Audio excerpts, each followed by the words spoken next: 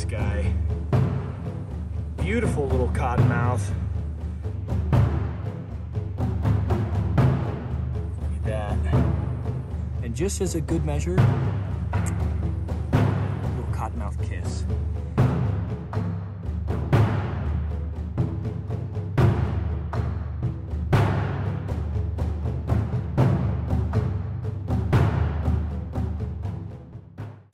The cottonmouth is easily one of the most feared venomous snakes in North America. These venomous vipers are capable of delivering a realistically fatal bite if left untreated. Now, many believe that these animals are mindlessly aggressive towards people and even report being chased over great distances by these snakes. But is this the case? What's really going on behind the golden eyes of these reptiles? Today, I'm going to show you that these claims are not only false, but entirely the inverse of this species' behavior. Don't believe me? Stick around and see.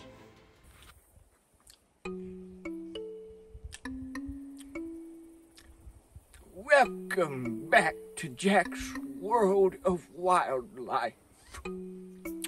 Today, we're gonna be looking for one of North America's most feared creatures. We're gonna be looking for the water moccasin, the cottonmouth, Agistrodon piscivorus. Now, many believe that these are creatures of great power and great evil. But as I'm sure you've gathered from the theme of my entire show, you shall realize that this is indeed false.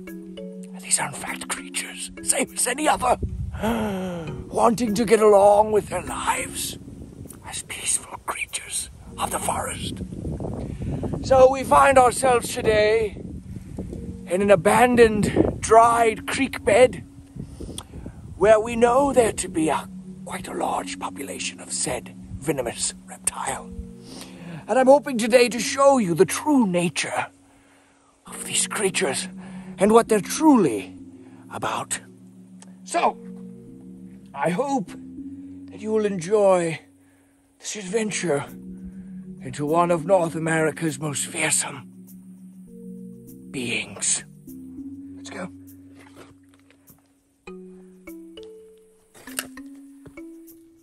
We start by scouring the rocks near the residual water pockets in this creek, hoping to catch a glimpse of the very creatures we are seeking. Now, this area is absolutely loaded with cottonmouths, and we've seen many decent-sized individuals, but I'm on the hunt for a large one to show you all at home. Look, that one's missing an eye. Ooh. It's chasing me.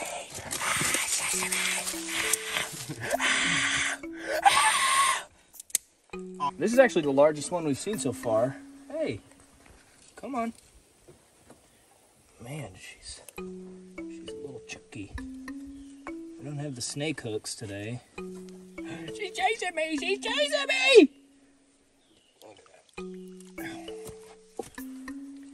Where'd you go? Man, the reflection of this light makes it so difficult. As you can see, this snake is not really wanting to be confrontational. Her head's actually right there. She's wanting to get away. Come on.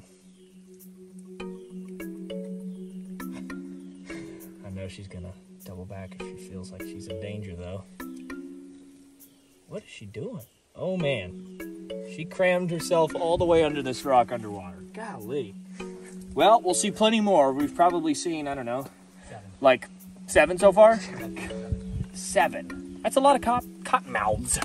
Let's see how more we can get. How more we can get. Let's see how more we can get, boys. Welcome, weary travelers. We are joined today by a friend. A surprise visit. Take a look right here. Who is that? None other than Dolichovispula. Hey, cutie. A beautiful little bald-faced hornet. Wow. I did did not expect to see such a beautiful, familiar face while searching for these denizens of evil. I'll take it as a good sign. And you should too.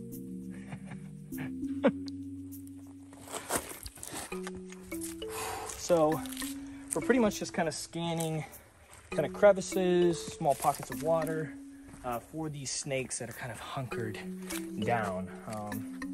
Like I said, these snakes are pretty non-confrontational and very quick to flee, so it'll be kind of a trick to get them before they're whoop, up under a rock or, you know, underwater or somewhere where we can't find them or get to them. So hopefully we do okay. All right, check out this beautiful lady. Look at that. A lovely, lovely cottonmouth. As you can see, not a dangerous snake by any means. Oh, nice and girthy, nice thick-bodied. Now, despite popular opinion, these snakes are really not all that bad. Her main defense was actually to try and flee. See how she's trying to get away from me? You're okay, sweet girl. You're okay. Shh, shh, shh. Let's see if I can get a hold of her. There we go. Take a look. She really has no inclination to attack. Despite popular opinion, people understand these animals' primary defense, which is actually to gape their white mouths. That's where they get that name cottonmouth. They open that up, flash that white mouth, and that's a warning sign, but it's also an intimidation tactic. So they're actually hoping that the predator goes, oh, what is that white? What is that? That's bright, that's scary. And leaving this animal alone, or at least confusing the predator long enough that the snake can get away. Hi, you're cute. Look at that, beautiful, beautiful snake. Wish you guys could see. She's looking right at me. Oh, look at that. See, she's calmed down now a bit. Now that she recognizes I'm not interested in eating her. Look at that belly too. Nice and pretty. You're so cute. You're so cute and sweet. Oh, they're gorgeous snakes. Agkistrodon, this genus, is one of my all-time favorite species, genera of snakes to work with. You get the beautiful copperheads, the boisterous cottonmouths, and of course the elegant Mexican canteals. Oh my gosh. Come take a look, folks. Now that she's calmed down a bit. Easy. Shh, shh, shh, shh. They really are quite attractive snakes. Now these are pit vipers, so she does have these little heat-sensing pits on either side of her face that allow her to see in infrared. Come on. As you can see, really minimally, she's not trying to get at me, she's just trying to get away. So don't misunderstand what the behavior you're seeing is.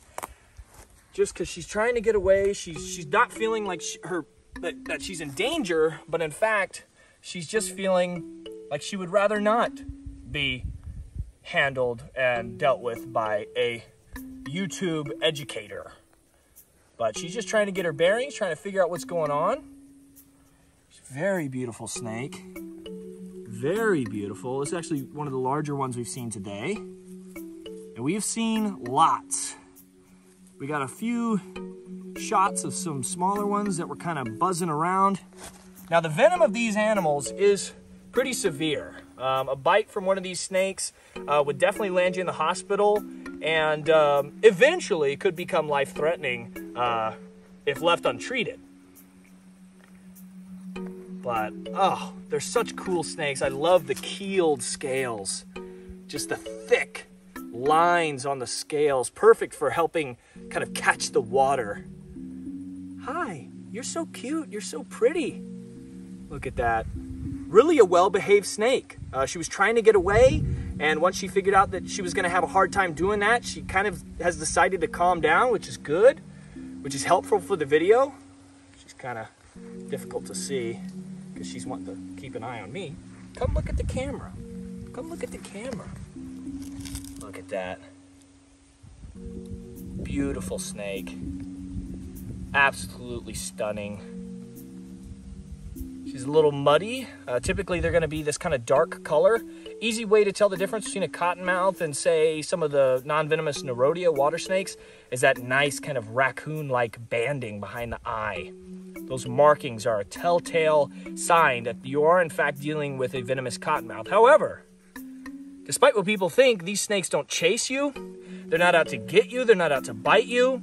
They're just simply trying to go about their lives as snakes.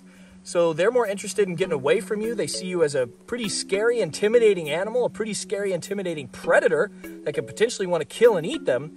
So their main, idea is to get away from that, to get away from the possible bodily harm, which sadly is the case for a lot of these snakes because they are killed by people quite often, not as a predation event, but as people simply killing them because they misunderstand them. These snakes are really harmless if you're outside of their strike range, so most bites occur when people are actively trying to harm or otherwise kill the snake, which seems like a little karmic, right? Hi, cutie. As you can see, she's actually really calmed down.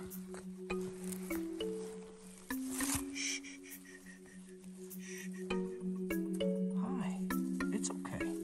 See, she's still trying to get away. She's not doubling back. She's not trying to bite me. This is a nice medium-sized adult. Actually, at this point, they can reproduce, but they can get 2, 3, sometimes even 4 times larger than this. Although you're never gonna see an 8-foot cottonmouth chasing you down on your pappy's tractor, ready to jump for your jugular and rip your throat out. But these are sizable pit vipers. They are medically significant. They are potentially dangerous if you don't respect their space and respect them as beautiful, beautiful animals. Take a look at her. Gosh, she's so cool. I just love running into this specific genus and really even this specific species. Cottonmouths have always been a favorite of mine since I was a kid. The juveniles are just so wonderfully colored. Dark kind of copper banding, beautiful kind of gold undertones in the eyes. But they really are very attractive snakes. And even though they have such a bad reputation, they don't deserve it. This is a wild animal, folks. And as you can see, it has no interest other than getting on with its life. But this is the true cottonmouth right here. This is 95% of all cottonmouths are exactly as well-mannered as this one. Once they find out that they're not in any danger, they're ready to just get on their way. So we've seen plenty. We'll run into a few more. So I'm gonna let her go, see what she does. See that? What is she doing? Is she chasing me? Is she going for me, folks? No, she's going right back to her little watering hole to go back to hunting fish and tadpoles, frogs, small turtles, sometimes even other snakes. Really cool.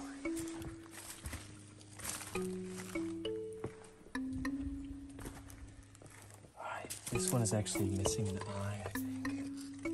Hey, buddy.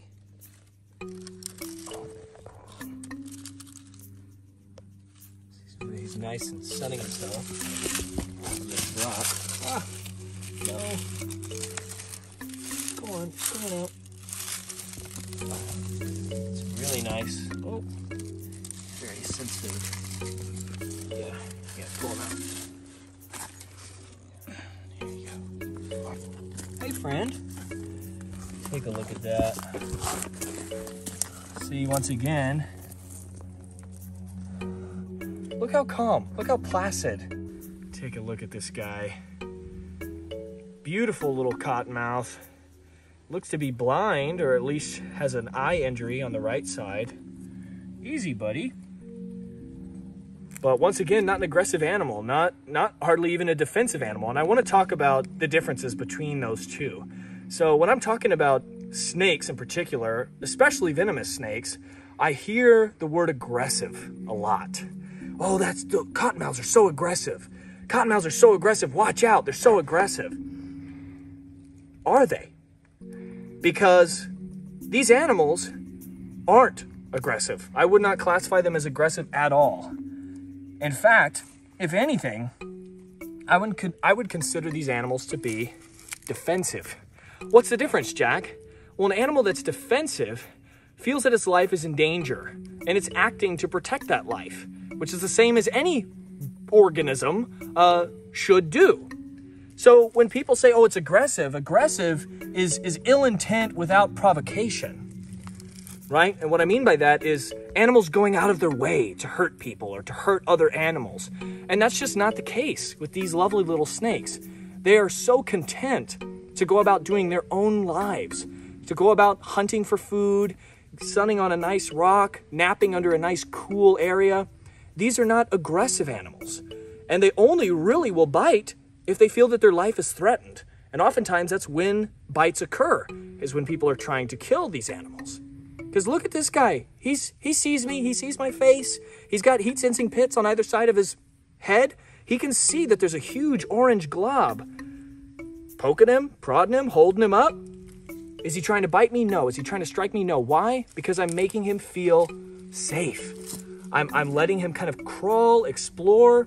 I'm not making any fast movements, any sharp movements. He can just kind of explore what's going on in a safe way. He doesn't feel that he's in danger. So if he doesn't feel that he's in danger, he feels no need to defend himself. Not an aggressive animal, not an animal looking to go out of its way to hurt somebody, to hurt a person, to hurt another animal, but in fact, a very sweet and relatively placid animal, calm, calculated, just wanting to go about its own life. Look at that. Well, we're gonna let this lovely little cottonmouth get back to resting on his little branch, on his little bit of rock, and just as a good measure, little cottonmouth kiss. Once again, not animals looking to hurt you, not animals looking to bite you, but animals just looking for the respect that we show other species. Look at that. Amazing. All right, little friend. Come on. Here we go. Another kiss. What a sweet, sweet little snake. And I'll just let him find his way back to his little sunning area right there. Such a cool experience. I don't encourage anybody to go out and replicate this, but I just do this to illustrate that these are animals, same as any puppy or kitty or fox or bird of prey. These are animals that command a respect. They can harm you, they can, but that's not what they're wanting to do. That's not what they're hoping to do. That's not what they're going out of their way to do. These are animals looking to survive, same as you and me, same as any other organism in the animal kingdom. And they don't deserve the horrible reputation that they have for simply defending their lives from people who misunderstand them. So, super great. I think we're probably going to end the episode here. We've had a lot of really positive interaction and some cool defensive postures from some cottonmouths today. I hope that this was eye-opening for you. This is part of the big mission of Jack's World of Wildlife, is to create this type of stuff, to show people that these animals that have become monsters in society, that have become the boogeyman in their family stories, that these are not those things. These are not those creations of fright that people would have you believe. They are animals. And you can see, even in the wild, these are not captive animals. These are not animals that maybe have ever even come in contact with a human being. But when they don't feel that their lives are threatened, when you're not attacking them, when you're not getting all up in their face, when you're respecting them, when you're respecting their space, when you're respecting their place in the ecosystem, these are, for all intents and purposes, harmless animals. Now, once again, not encouraging people to go and free handle venomous snakes. I've been working with venomous snakes for the better part of a decade, and they can be very dangerous, and they can be life-threatening. But that does not mean that that is all that they are. Okay? So, I hope you enjoyed this video. Be sure to like, comment, share, and subscribe. Turn on post notifications. Be sure to join our channel memberships for exclusive behind-the-scenes content. Buy their new merch. Maybe we'll have a cottonmouth one in there sometime. And be sure to tune in next time for the next episode of Jack's World of Wildlife so that you can learn about the animals that nobody else is teaching you about. So, I hope you enjoyed this. We really enjoyed our special time, very special time, with the cottonmouths that we have found today.